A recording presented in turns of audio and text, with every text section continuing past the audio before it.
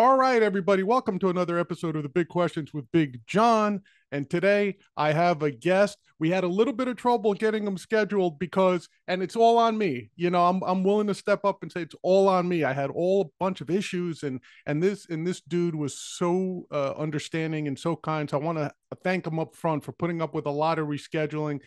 He really put up with a lot, but I'm glad he's here. I really wanted to talk to him. He's got a very interesting bio, and I want to share that with all of you out there today. So let me introduce him. My guest today is Antonio T. Smith Jr. And let me Yes. glance a little bit over here, Antonio, so I can look at this. Your bio, it says Antonio T. Smith Jr. is an internationally recognized trainer and speaker. He's also a best-selling author in self-help and religious categories, and the CEO of ATS Jr. companies, not junior companies as in small companies, but the name of the company is ATS Jr. So I just don't want people to think you're dealing with small companies there somehow. Mr. Smith claims to have begun giving away $1.5 billion, that's with a B, $1 billion, and plans to be finished with that task of philanthropy by 2025. So that's ambitious. I want to talk to him about that. I'm sure we're all interested. So everyone, welcome to Mr. Smith, Antonio T. Smith Jr. Welcome, Antonio. Oh, well, thank you so much. Thank you so much. It's a pleasure to be here. And I've been binge listening to at least 6 episodes of your podcast. I love it. Oh man, thank you so much for saying that. And by the way, Yeah. I have to admit to something. Being a sports guy, an old sports journalist, I come this close every time I read your name and say your name to saying Antonio T. Gibson, the running back for the Washington Commanders. And I have to, and I don't know why. Antonio's not that rare a name, especially if you're Greek or Italian, like I am.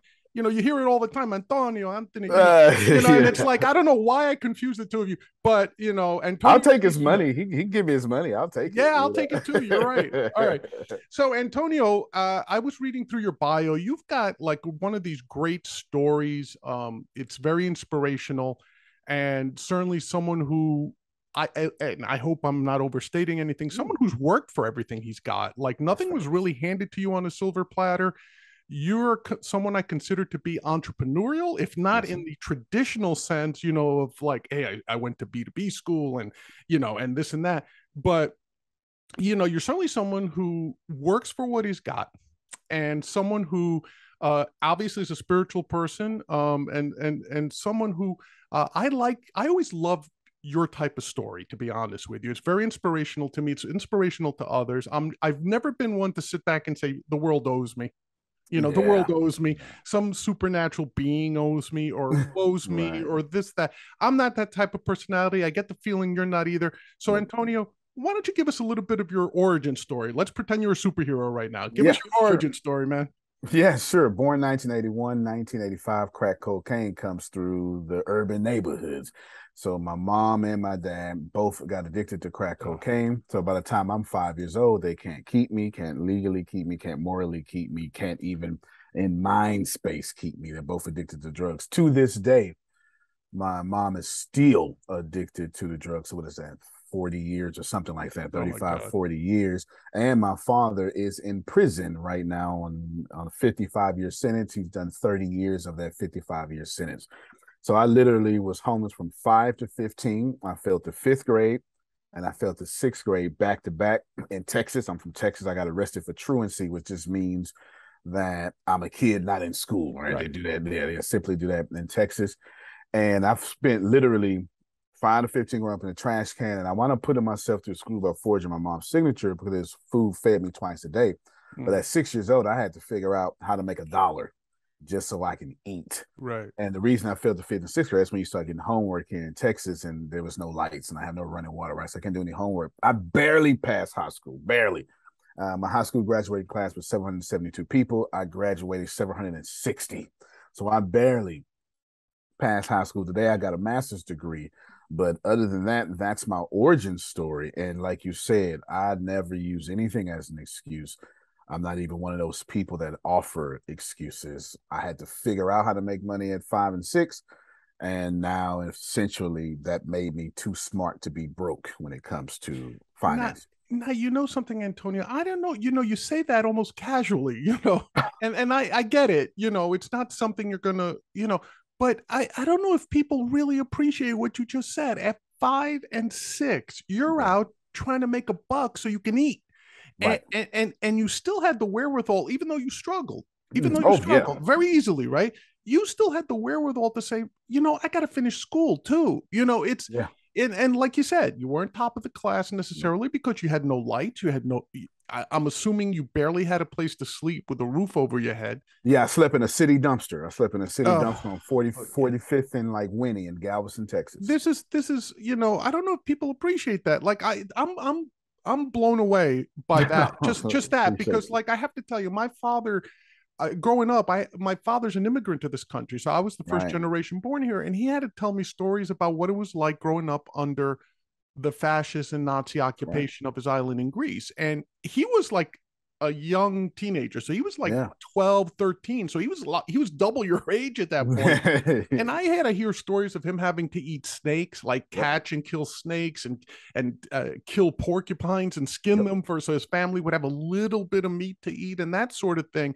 And I was amazed by something like that from my Yeah. own father's story. And now I hear something like this from you, where you're like, I'm 5 or 6, I have no parents, I have no one to look after me. Nope. Literally have to fend for yourself. The definition of fending for Absolutely.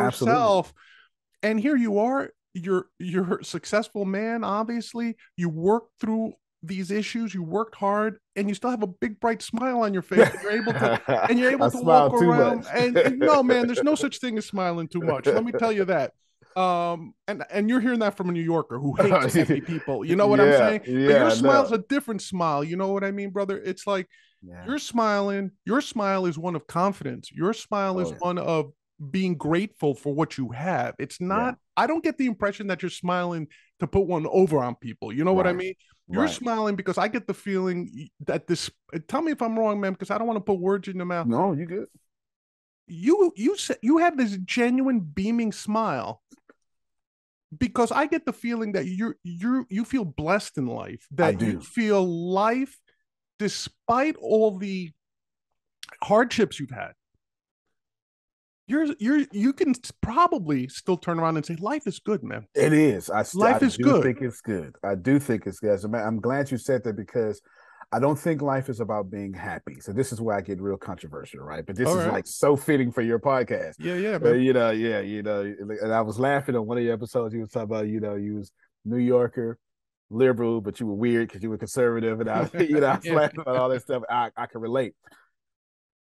The moment you think life is about being happy, and then your wife gets sick, your grandmother dies, you get cancer. So and then why? Like life smacks you in the face, it punches you in the face real Right. hard. I think life is about finding a problem that you love so much that you can't wait to get up in the morning and figure it out. Mm. That's more of my view. And I'm not telling you I'm right. I don't think anybody's right. I don't think anybody knows anything. What I am telling you, though, is that absolutely has a lot to do with my worldview Mm. because waking up hungry as hell every morning, hot, sweaty, the lovable problem I had to figure out was how the hell did I want to eat? Mm. This was a problem I had to fall in love with to live. As a matter of fact, I said this way: the man who falls in love with the destiny Mm. will always, oh, the man who falls in love with the journey will always travel further than the man who falls in love with the destination. I see what you're saying. Yep. Right, you know what I'm saying? So that is why I'm happy because I just enjoy the journey. It just is. I shouldn't be here. There's no way. I walk in rooms. I'm doing $33 million deals with white men across the table. I'm a black man with dreads. You know Right. what I'm saying? And a lot of people in the room just had to walk a straight line for 85%. I had to be homeless, get molested, get raped while being homeless, fail the fifth grade and the sixth grade, and all sorts of stuff just to open the door to Right. sit in that room. So that joy comes from that, man. Yeah, Absolutely. there's a couple of things you said there that I find super interesting. So the first one is I agree with you. I don't know that I would say I fall in love with a problem, but I am intrigued by issues. Like Right. my wife always, people ask her, "What does your husband do for a living?" And my journey has been crazy, man. I mean, I went to college, I got a degree in biology. Then I said, well, then I got a degree in computer science.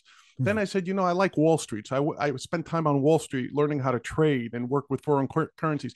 Then I got into data analysis. So my whole journey, people look at me and say, how many different You're a things can you? straight thinker. Yeah. But what I tell and what my people, I love my wife's description of me. She said, people say, what does your husband do for a living? What does John do for a living? And she just goes, he counts things for people, which almost sounds simplistic. But when you think about it, everything I've done in life involves numbers. It Wow. involves having an equation, having a problem, and saying, what's the answer here? And how does that answer Yeah. help someone, right? So that's my journey. My journey is looking at numbers, and I'm not a math genius, by the way, but I just like looking at numbers, writing code, things like that. And it Yeah. applies to just about everything in life. But that journey, I love what you said when you said you fall in love with a problem, or you wake up saying, how am I going to fix this particular problem? Yeah. Right. And then once that problem's fixed, you move on to the next one. Right. You get bored. Yeah. Now, the second thing it has to be addressed, man, because I was thinking that you said, here I am sitting across white men, and here I am with people who haven't had the zig and the zag that I've had to go through life. They've had pretty much a smooth ride. By smooth, it doesn't mean they didn't work hard. It just means they didn't have to overcome necessarily the issues you've had to overcome. Right. Right. So, in your mind, in your heart, do you look at it and say, "Man, that's not fair. That's not fair. Why do these guys get a free ride?" Or in the alternate, let me throw it out there. You answer both any way you want. Have you felt resistance from not necessarily white men or white women or whatever, from other people who have not been in your shoes, saying like, what does this guy really know? Like, can I do a deal with this guy? Really? Because I look at his history, like, I mean, have you run into that? If you have, what does it do to you? Talk to me about that. Okay, I'm so excited about this question. It has like three different answers. For one, white people love me. And here's the deal. And this is not, I'm not someone who chases, there's a phrase out there, white trinkets. You understand? So I don't need rewards. I have my own economy. Right. As far as the question goes, when I say white people love me, it's because I'm not making excuses.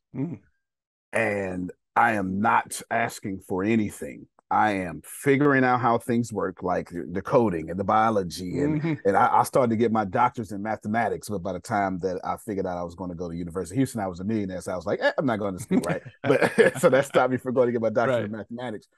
But it's the opposite. I never get resistance from people who, as a matter of fact, correction or criticism never comes from people who make more money than you. Correction and criticism always comes from people who don't make more money than you. So typically, I hang around billionaires, or I'm in a room with billionaires, and then when you make more money than someone, you're happy to lift them up instead of the opposite of resistance. When I do get resistance, it's typically the cognitive dissonance that's created from the age. Since I'm so young, there's a resistance of me being so smart or so well off at such a young age. I do feel that resistance. And then, if you don't mind me asking, how old are you, Antonio? I'm 41 now. I just turned 41. All right. Okay. Yeah, but I haven't had a job since I was 29. Yeah, you're still a young man. You still got your whole life ahead of you, brother. And I became a millionaire somewhere like 35. So somewhere around there. Yeah, something like that. It was in 2016. So whatever the age difference is there. So I love that question. Here's the cool thing. I would never say I don't see white and black, because I think when people say that, they're crazy. Right? We all know there's one human race. Well, we don't all know that, but we should all know that. But, besides that, there are different advantages and disadvantages. Me, it's the exact opposite. When I walk into a room when people have an easier path, it doesn't make me resistant. It doesn't make me jealous. It makes me feel like the most powerful person in the room. Interesting. Maybe that's that entrepreneur spirit coming out, or maybe through nature versus nurture, that growing up homeless in a trash can, I have to have that. I have no idea what it is, but I do know that every time I go somewhere, I'm always comfortable in my genius level. So you always meet me in what I'm good at and what I like doing. So I'm always happy for other people, because when you're absolutely enthralled and enveloped in your own happiness, you don't give a damn what anybody else thinks. You know what I'm saying? That's what I think about that. Yeah, and it's interesting because I've said it on a couple of other shows when I've had other guests who are of that mindset, which I find fabulous. When I was young on Wall Street, now, I think I mentioned earlier, I went into Wall Street as a scientist. I didn't go in as a money guy. I went in as a biologist and as a computer scientist. And I'm like, okay, how does Wall Street work? Because I was getting married. I was engaged. I said, I need to earn some money.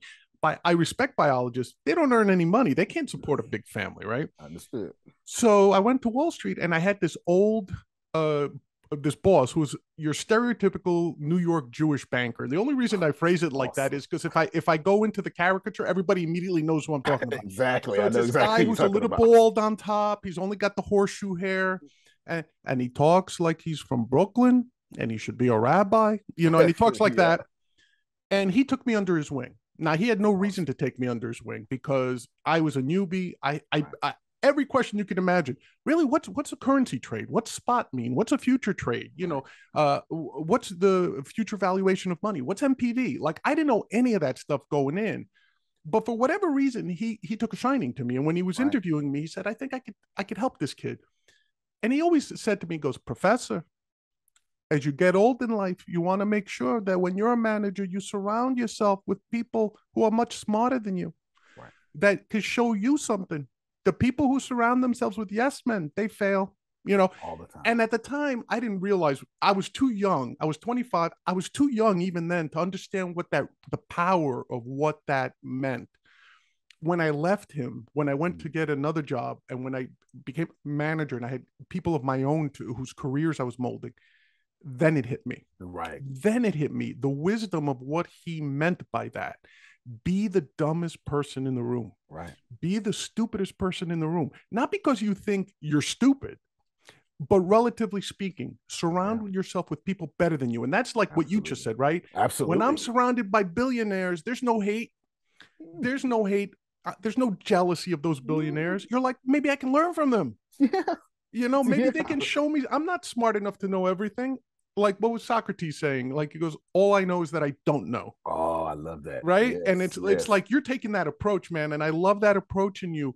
And that's why I said when I read your bio, I got all excited. I wanted to talk to you because, like, man, you've overcome so much. But all right, so that's sort of like what you're building up. Now, the other thing I saw about you, you mentioned you got, was it a master's in math or a PhD? What did you get? So I've got actually my bachelor's is in Christianity, my minor is in biblical languages, and my master's is in theological studies. So I Okay. went the whole scholar Okay. Jewish, but with a strong focus on Jewish covenants. Mm, So Jewish covenants is what I okay. did there, and then I tried to flip and go to be a quantum physicist, and I wanted University of Houston wanted me to start from a bachelor's and go get to all the mathematics and stuff because I'm a nerd at heart. Mhm. And then I became a millionaire, and it was like, well, I'm not going back to school, right? So All there you right, but you're mathematically oriented because go. I also Absolutely, I see you keep mentioning something called the master algorithm, and, yes, and, and you have a big interest in artificial intelligence, AI. yes,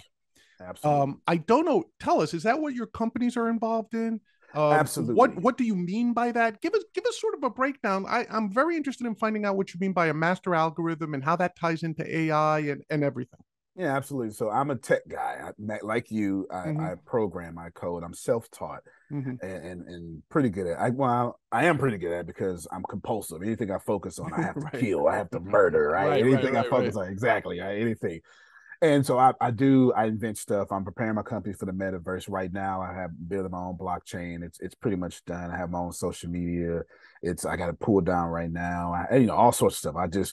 My company looks more like Google. It's like Alphabet. That's what you call ATS Jr. And then inside of that, it's like 27 different companies that are existing in my company just so you can get in for free. Well, that's really because I want your name, number, email address, physical address, zip code. I want all that stuff, right? You Except for want data? I want all of it, but I don't sell data. I don't sell data, which makes sense for someone like me because as a black person, technology puts you out of business. It puts you, Mm, it totally marginalizes people of color even more. So there's no reason for someone like me knowing that to sell data because I would just be marginalizing. I would get control and then right. sell that control. That Right. doesn't And, make and, and sense. by marginalizing, let me see if I understand why Yeah, you make that statement. Is it because you're saying it takes away unskilled jobs that statistically are usually occupied by people of absolutely, color? Is that what absolutely, you mean by marginalized? absolutely. Yeah. Because technology is supposed to make us lazy. That's what it's supposed to do. As a matter of fact, there is no conflict between capitalism and technology. It's doing what it's supposed to do. Mm, People whose jobs are going to get replaced are going to be people who are in unskilled jobs, and Right. that is mostly people of color for sure. Right. And Okay. so it's like I would never be a real estate agent. I would never get control of an asset and then sell it to somebody else. Like, you know what I'm saying? Some of these things just make fiscal and financial sense. I would never do that. So I do a lot of things tech and I make all that money.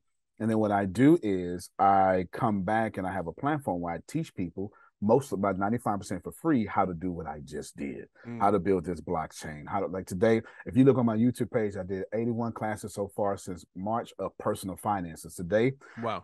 I just covered today how to remove inquiries from your credit report and how to get approved for any loan possible, the 5 things you're most certainly going to need. Yesterday, I was talking about how to run the numbers on an apartment, on 30-unit apartment complex, right? I'm doing this for free. It costs no Right. money whatsoever. So it's something that I love. It's something that I do. And here's the 4 missions of my company. I only want 10% of this money. So 90% I'm giving back. I have 4 major missions in my company. 1 is to create 100,000 millionaires. I've created over 1,000 so far. 2 is to make the people who can't sell top salespeople or income earners in their country. 3 is to end a student loan debt crisis, because that's just stupid. And 4 is to end world hunger. So I have lots of percentages allocated. Every time a dollar comes in, it goes to adopting children, paying off student loans and stuff like that. So that's where that $1.5 billion comes in at. It's tied into the growth of my company.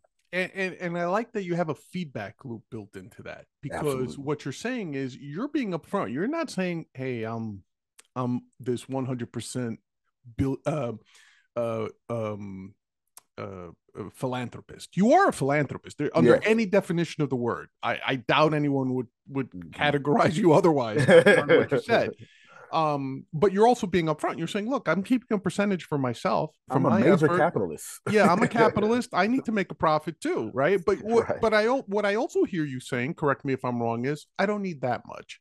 No. I've got enough to live on. I've got enough to be comfortable. I've got enough to do what it gives me pleasure, what gives me Absolutely. joy, gives me a chance to pursue my journey, as you mentioned earlier. Absolutely. But at the same time, I'm helping people. I'm teaching them how to pull them up the way I did Right.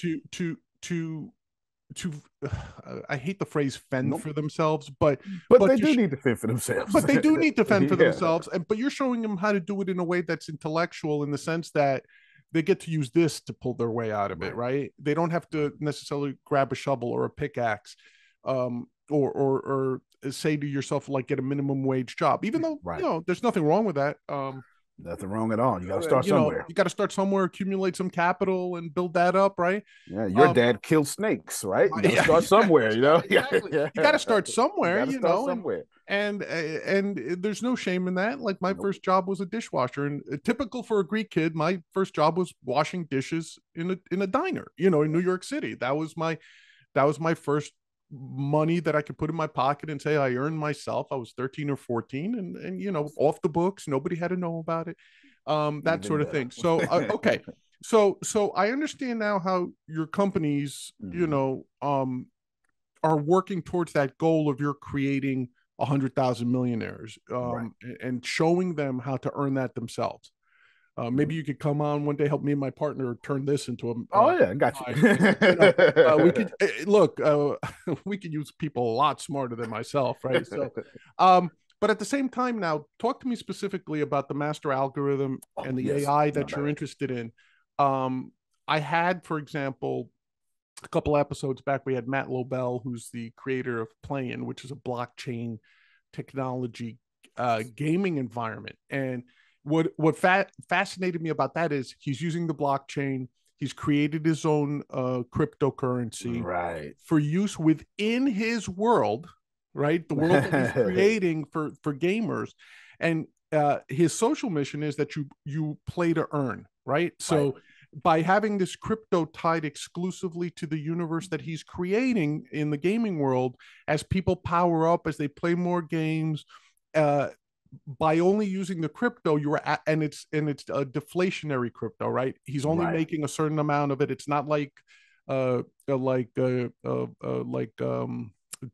or Shina Ibu. It's not, Right. Right. there's not trillions of these things being made every day. it's like more like Bitcoin or gold, right? Mm-hmm. He's only publishing a fixed, I forget what the number is, a fixed number of these Right. coins. So as people play and use them to acquire body armor or big effing gun, Perfect. Perfect. um, then those players can then turn around and say, I'm selling my crypto in this system for, I think he calls it GMG. I'm selling my GMG for the equivalent of $1,000 a coin. Right. Whereas when he got Brilliant. in, it was like 10 cents a coin, right? So he's Right. trying to build this market. And I was fascinated by that because he's creating, in essence, an alternate universe. He's creating a world where people, anyone, can Yeah. get in early, and it appeals to kids, to youngsters. It Yep. appeals to people who might be disenfranchised, who can only wake up enough in the morning and turn on their Xbox or turn on their PC, and that's all they can do for whatever Wow. reason. And I found that, I said, here's a guy who A, is a capitalist. He wants to get rich off of this. B, as part of his getting rich, he's going to bring people up with him. Yeah. And I found that fascinating when I talked to him. And I get the sense that you're sort of in the same vein, right? Doing the same thing. So how does, but not necessarily with games, right? So how does the master algorithm, how does your Yep. interest in AI play into this? Yeah, it absolutely does. So the master algorithm, I'm totally failing at. It's a lovable problem that I love to get up and fail every day. Nobody has solved the master algorithm. Think of it as Lord of the Rings, and this is right in your computer science talk. The one ring to rule them all. Gotcha. So the one algorithm to rule them all. And there's a great book on this. I forgot the guy's name, but he's fantastic, and he wrote another book too. And he wrote Master Algorithm like 4 or 5 years ago, maybe 6 years ago. And there's a bunch of nerds like us out there trying to figure this out. Maybe the end of the world, maybe the beginning of singularity. Who knows, right? But but doing that. My belief is so what artificial intelligence plays in my company, this ease, because since we in this social media ease type web 2.0 world, people like something for nothing. And since I can't change you about that, I'm just going to sell it to you, and then, fix it a different way. So the artificial intelligence allows that and allows my stuff to get better. That's the answer to that question.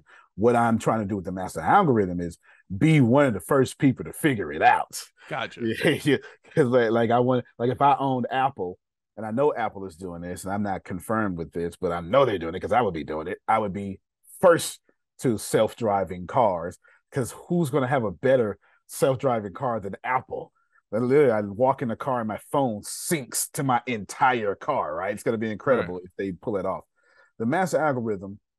You got the neuroscience problem. Obviously, how do I get this algorithm to think like a brain? And then how do I get this algorithm to evolve like a human, which is the hardest part. Okay, I can get it to think. Right. But how do I get the algorithm to fall like a baby and never get mad at falling and eventually fall 1,000 times until the baby starts walking? How do you get an algorithm to learn? Yes, absolutely. Right. Which that's why I keep stumbling at, for sure. I keep stumbling right there. How do I get this algorithm to learn and then learn like a human? Because this, it'll take a supercomputer hundreds of thousands of lines of code just for a bird to land on a tree and decelerate, right? A tree branch. So it's incredible. And then I got the whole physics problems. How does this algorithm exist in the world? How does this algorithm not kill us in the first place, right? And then if I write the 3 main rules or something like that, people say, how the algorithm not reinterpret these rules as it does evolve and stuff. So it's fun. It's definitely fun. But I really am big into robotics. I do have a gaming company, but I've got 2 boys and a little girl, and I have them. Like whatever they daddy do, they got to do. They can do whatever they want to do. But if I got to learn Hebrew, they got to learn Hebrew, right? If I have to learn Python, they got to learn Python. Gotcha. So we've been doing this stuff, and now these kids, they're 13, 10, and 5, are building this stuff with me, and I'm grateful for that because they keep me hip to the TikTok generation and the YouTube and things like that, right? Because at 41, I'm a little too old at this. So even though I'm a millennial, I'm still too old. So yeah, that's what I'm doing with all of that. Yeah, no, that sounds great. And it's funny. I was watching the Lex Friedman podcast. I don't know if you've ever gotten the chance to listen to him, and he's the head of the AI research essentially at MIT. And when you listen to someone like him. His almost entire life is singularly focused on that task. Yeah. I think the only time he comes up for air is to do his podcasts.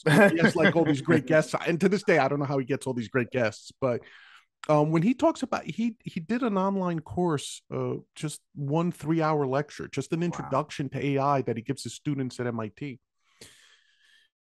When people who think AI is around the corner and killer robots and the Terminator's around the corner, no, no, no, no, no, no, no. I remember when I was still a student, was trying to get a graduate degree. This was in the late '80s, even. Yeah. The the problem is something as simple as, how do you get 8 parallel processors to work on a short piece of code like a blackjack program? Yeah. How to play blackjack more like a human, right? Yeah.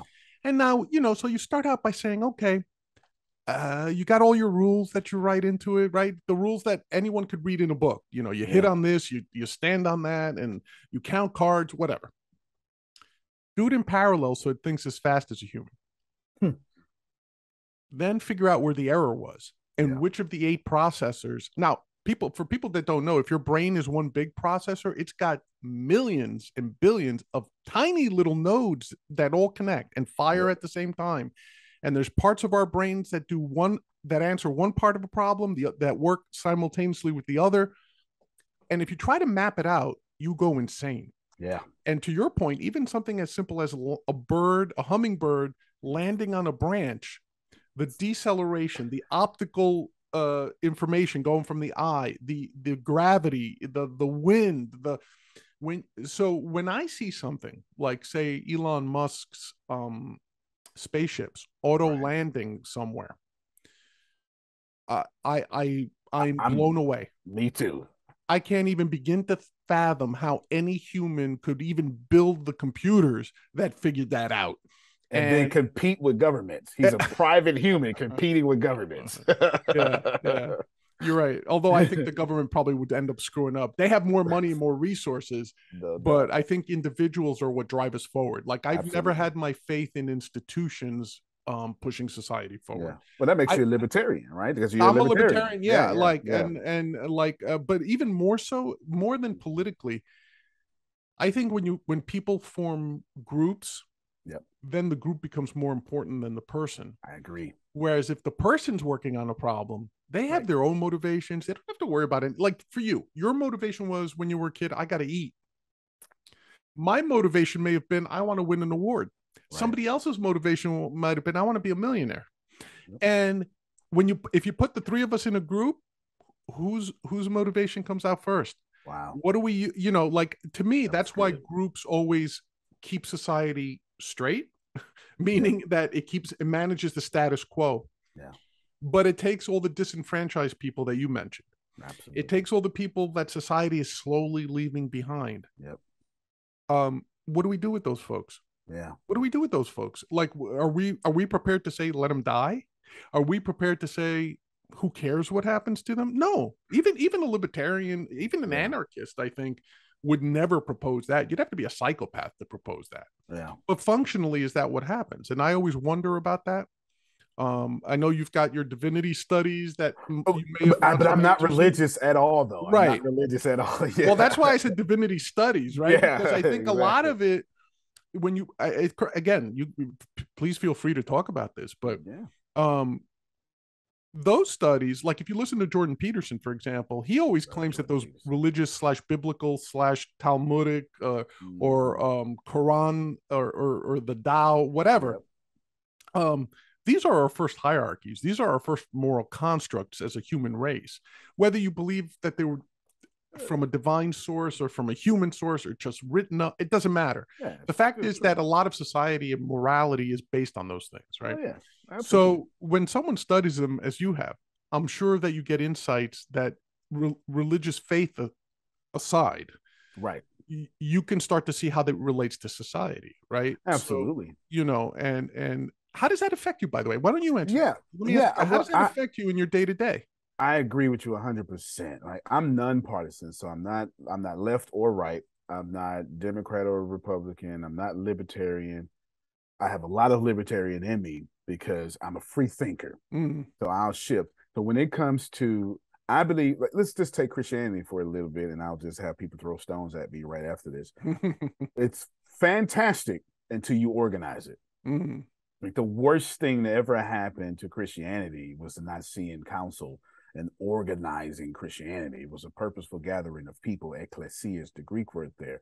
The moment you put a hierarchy on it, it no longer becomes that. So you lose the light, and now you diminish that. And for Kirche, this German word that means to build in, and you go for that. And that's that same concept applies for anything you organize. It doesn't matter. The moment, like, college and university are going through this very same thing right now. The idea actually comes from the church, that they saw everybody building guilds everywhere, and then the church started what we would call colleges now. But now they're no longer giving anybody a return on their investment whatsoever in the 21st century, because it's been organized so much. It's about the endowment and not the return, or not the impact on the community, right? And it's things like that. We've got colleges with endowments greater than countries' GDPs. Yes. And that's what it's about. Yeah. So how it affects me on a daily basis is, as a free thinker, I'm always looking at how we do things. And the number one thing I can gather from what you just said is tell the truth and don't lie. When we get into organizations, we typically, if we can't tell the truth, at least not lie. But what we do is we start bending and twisting this truth to the benefit of my title, or my command, or my prestige. And the truth stops being about sharing abundance, and it starts being more about protecting my abundance. So now, as reap what you sow, universe, law of attraction, I don't care what you call it, but nobody ever gets away with anything. And we know this. We, like, through human experience, at some point it will catch back up.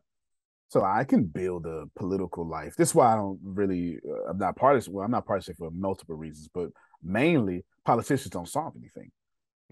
That's an engineer's job. That's a technician's job. Like, when you was in Wall Street, you didn't say, "Oh, let me get a politician." No, you got the Jewish mentor, right? You know what I'm saying? When it's time for you to write lines of code, you don't ask your congressman. You write lines of code, and you struggle with that code. You find out that error. You hit command, refresh it. You refresh it. Blah blah blah. On a daily basis, this idea of organizing thing couldn't be more true when you said that keeps society straight. But we're not here to keep society straight. We're here to bend the rules. We're here to know that the things that are built in front of me, and Steve Jobs said this, are made by people no smarter than me.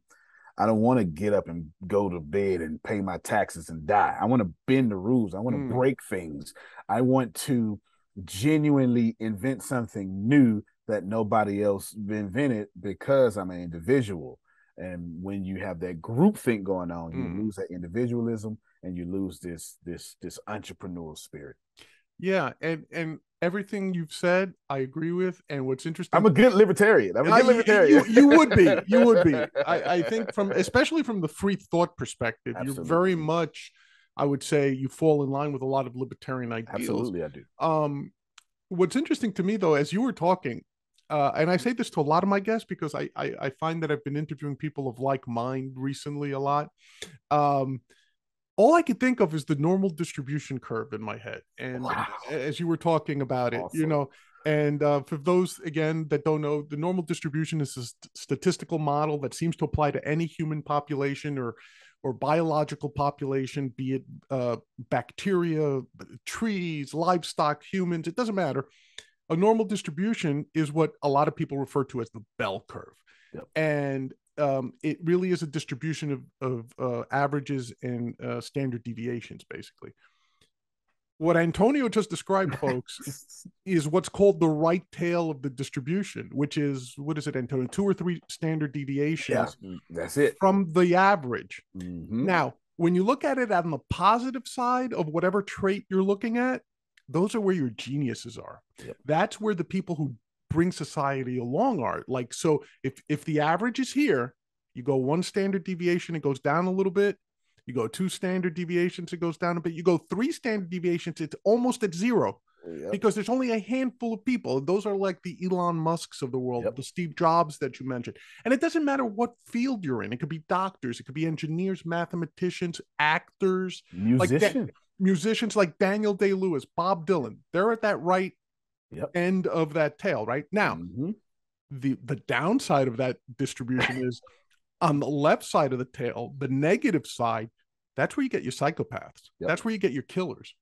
That's where you get the people who are out to destroy society, but not in a good way.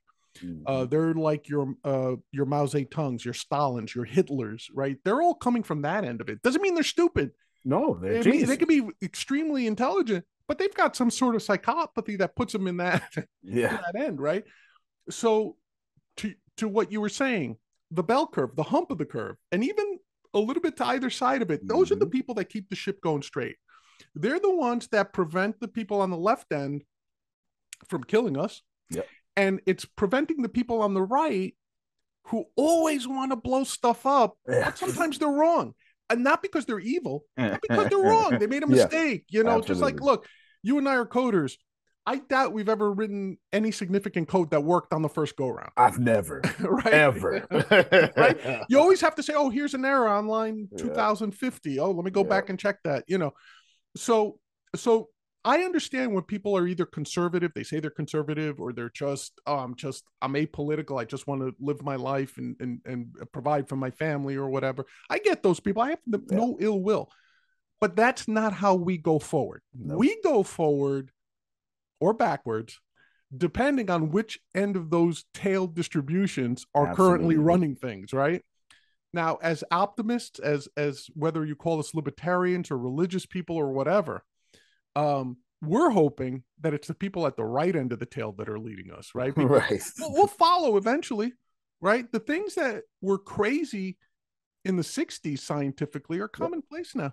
That's right. Like if someone told you you could have this little thing, like this little thing in your pocket, and you could communicate with just about anybody in the world, it would do things like take your heart rate.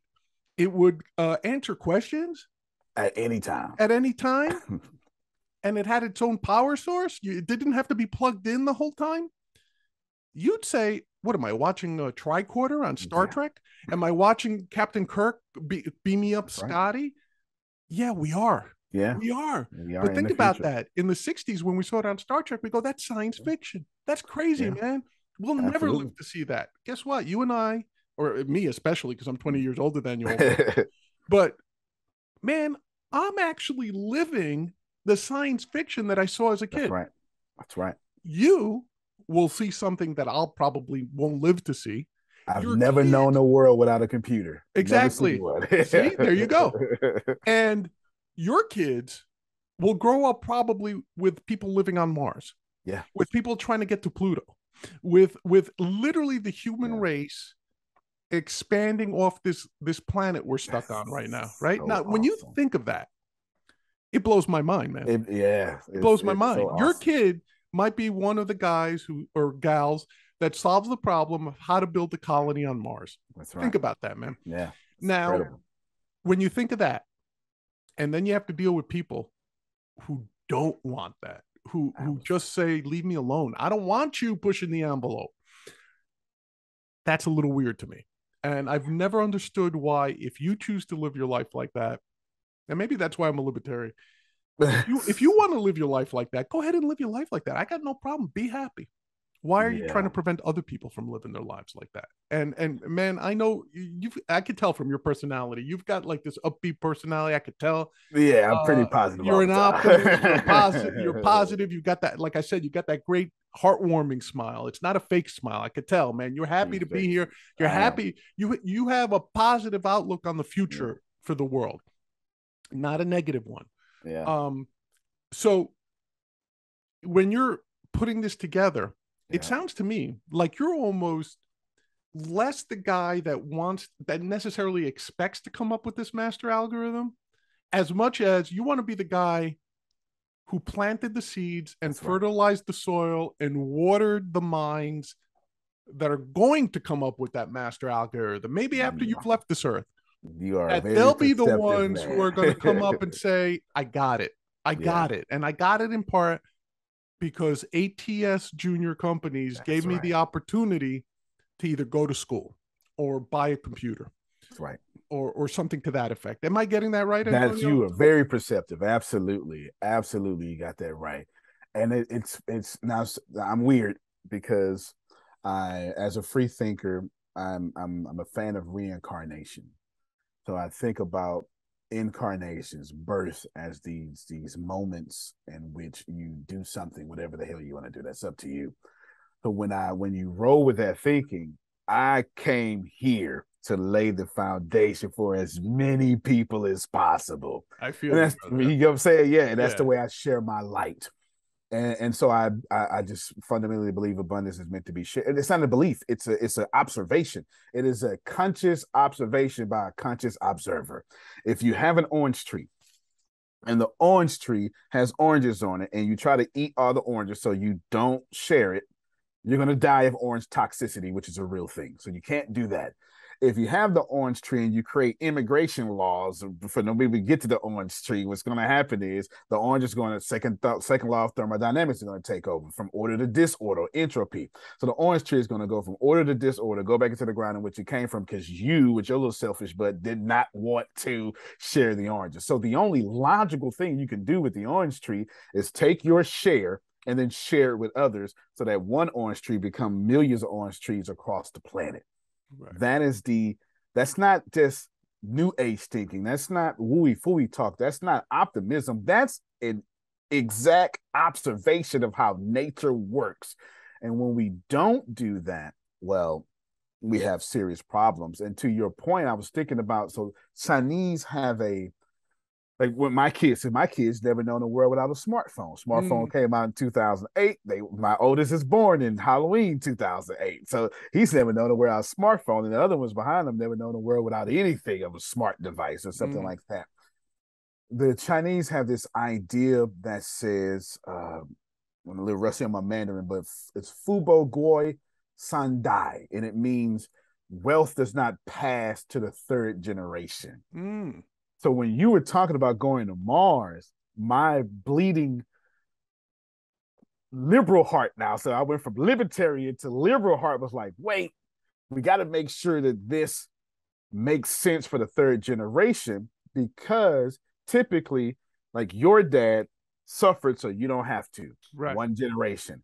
And then your kids are going to appreciate that. But by the time their kids come, they don't have that hustle that your dad had or you had. And so wealth does not last a third generation. And I was thinking about that when you were talking, like, man, it would be so amazing. And then my left scared brain went, holy crap, but we're gonna lose it when they get to Mars. So Well, I'm thinking about that. I hear what you're saying because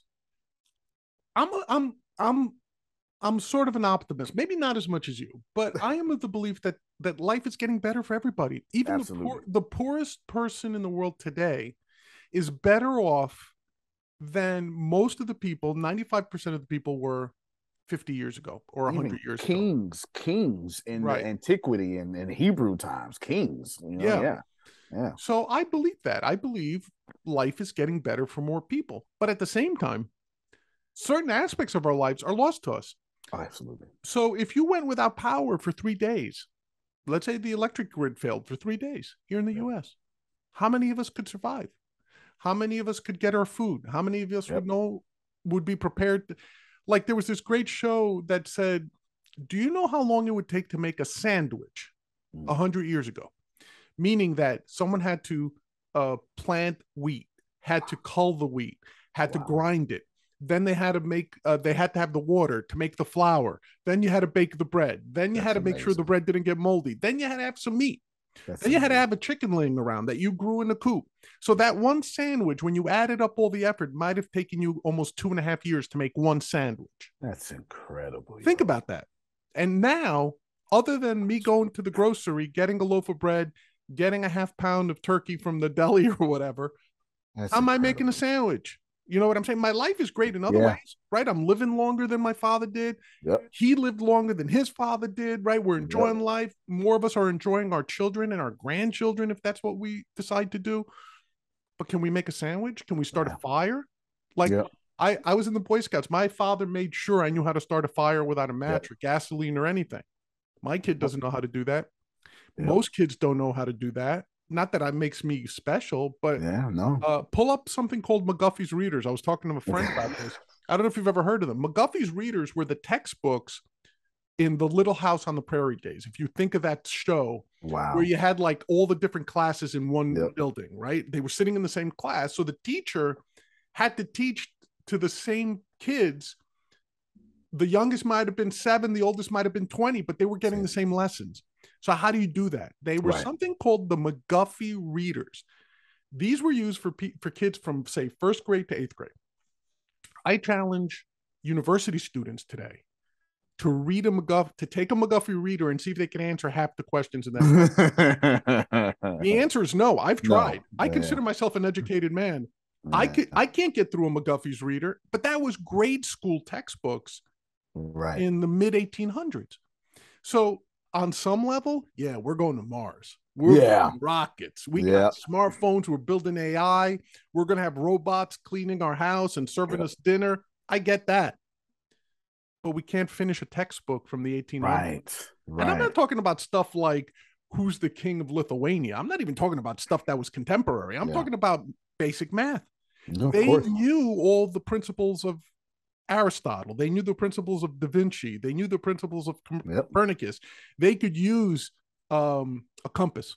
Yeah. They could use a slide rule or Yeah, whatever. you brought up Plato's 5 dialogues earlier. I heard it. I didn't say nothing, but I'm sure the Yeah. people today wouldn't know that you brought that up. Yeah. You know? Yeah. So to your point, I do worry about that aspect of it. Yeah. And I understand that Chinese proverb that you kind of, or saying that you kind of related, which I had never heard of, by the way. Thank you for that. It's another piece to add in here. That generation doesn't go more than, a wealth doesn't go more than 3 generations before you lose it. That's fabulous. But you know, probably what does go more than 3 generations, I think, are principles. And maybe that's a distinction, right? That the principle of learning, a love of learning. I look at you, man. You always have a love of learning. Yeah. It seems to me like your journey always includes learning. Like you said, I loved it. I want to solve a problem, brother. Right? Yeah. So you've got that journey, and I think if we put that in our kids, if we put that in the younger generations, and teach them the value of saying, "Look, man, I don't care what you learn, but just be in love with learning." It doesn't even have to be reading. I tell people today, if I was coming up today as a teenager, I'd never go to college. Yep. I'd spend all day on YouTube. Like I started learning about quantum physics, much like yourself, by watching YouTube. Yep. Like I didn't know what the double slit experiment was. I sat and watched it. I learned about it. Right? And then I understand why we can't observe things. Neil deGrasse Tyson came on. He was being interviewed, and he said, "You know why we can't tell? Because the photons are bigger than the particles we're looking at. So yeah, it makes sense, you know, because you know they're small, you know. So you know, or wave theories, function theories, the collapse of these things. I'm not pretending to be smart enough to do them from scratch, right? But were I a teenager now, I'd be glued on YouTube, literally 20 hours a day, going through these intellectual holes, and figuring it out. So it's the love of learning. The tool for learning changes. Yeah. Maybe that's the way of looking at it. Whether it's just a better way to live, for sure. Yeah. Right. That could be passed down. Yeah. So Antonio. Yes. We're coming toward the end, but I always do this to my guests, so I'm going to tell you right now. To the end. Oh yeah, man, this is so fun. Okay. Yeah, we'll have to. Hey, man, we're going to have another show with you on. We'll have you on again. But right now, let's ask some silly questions. Okay. Like we always do. When you're trying to unwind, what's your favorite activity? Beer. Beer. You just like having a nice cold beer. Just give me a beer in my video game. There you go, man. What kind of beer? Imported or domestic? I like imported. I like Mexican beer or dark lager. Doesn't matter. A dark lager. Dark lager is my favorite. Fair enough. Yes. When you're chilling with your dark lager, what's playing on the stereo? Quantum Physics Podcast. There you go. Okay. No music, Yes. just podcast. There you No go. music. Yeah. Quantum physics. Physics Okay. Podcast. That's cool, man. That's how you unwind. Is there a That's movie it. or a TV series you enjoy? The Matrix and Harry Potter. I'm a huge Harry Potter fan. Huge. There you go. There you go. Yes. And then because this is sportsgrumblings.com, any favorite sports? Football is where I grew up at. Indianapolis Colts is my favorite team. And then anywhere LeBron James goes, I'll be there. you like the Colts? I love the Colts. Even coming from Texas, you like the Colts. So it was Jim Harbaugh who made me a fan of the Colts. And that's when he played quarterback for them, right? Yes, absolutely. And then this little crazy guy named Peyton Manning was coming out of Tennessee, and then it fell there, and then I'm stuck ever since. Sounds cool. I'm surprised. No Texas Longhorns in that. No Aggies. No Cougars. Nothing, right? Nope. No. Not a college fan. Pro game. Not a college. Yep. All right. Yeah. Fantastic. All right. So Antonio, thank you very much for joining us, man. So much, I really appreciated this conversation. It was uplifting, to say the least. I love your attitude. I love your backstory.